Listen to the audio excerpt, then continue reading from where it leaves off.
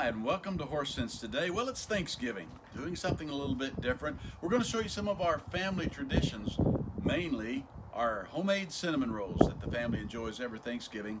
I was thinking from the book of Psalms this morning, oh, give thanks to the Lord, for he is good, for his mercy and steadfast love endures forever. God is good. He's good all the time. And God's people are good. And so when we take this time out with family, regardless of how the state wants 6 people or no more, or eat outside and all of the mandates and rules that they're giving us, just enjoy your family, be sensible and be safe. But I love the thought of traditions.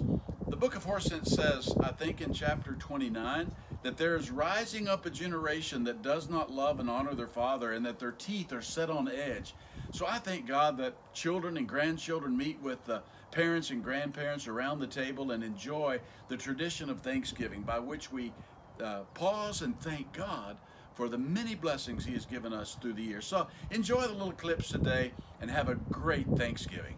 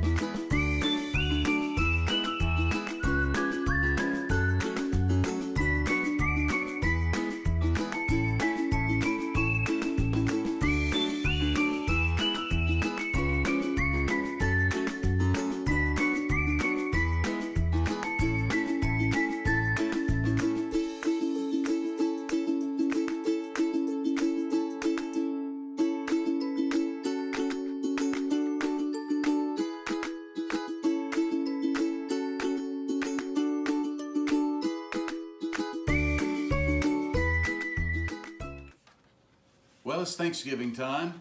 Horse Sense today is a little bit different. Jan has been making these cinnamon rolls for a long time, probably 50 years as far as being in the family. And she makes them for birthday prizes for the kids and grandkids, and then for the holidays. So you get to see a little time lapse there, but tradition means a lot to us when it comes to food. And we even have Caitlin in here today and teaching her the family secret of cinnamon rolls. Now, it's my favorite part, the richness that goes in. About 7 pounds of butter, it looks like to me, is what we start with. And then the sugar and the cinnamon, you know, it's all on the inside what counts. The outside is just window dressing, but the inside, the butter, the cinnamon, the sugar, and the little bit of secret technique make the cinnamon rolls good, and it makes life good as well. It's what's on the inside that always counts. It's out of the oven time. Wait. As Jan's getting them to that perfect point, but they still got to cook a little bit. And that's what your finished product should look like. And one of our birthday kids will get that for their birthday surprise and Thanksgiving meal. Now, my job during the Thanksgiving preparation is to remind everyone that a clean refrigerator is a happy refrigerator. So while they're doing all their little things, I organize the fridge for them. A good organized fridge is very important.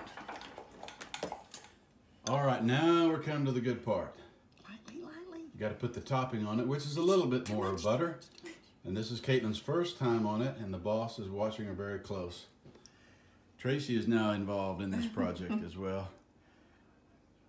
Now we've got 3 generations working on the icing. You know, presentation is everything. It's got to look good. And with butter on top with powdered sugar icing, how can it be bad?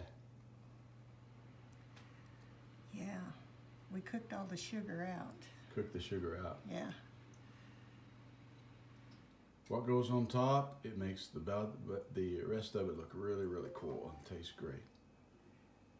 Next is going to come the powdered sugar over the top of the heated butter. No? No. It's all mixed up in the, Oh, it's already mixed up in the butter. I'm sorry. I'm the filmer. I'm not the creator of cinnamon rolls. And that's how we do it Watch it. Oh, sorry. every year at Thanksgiving.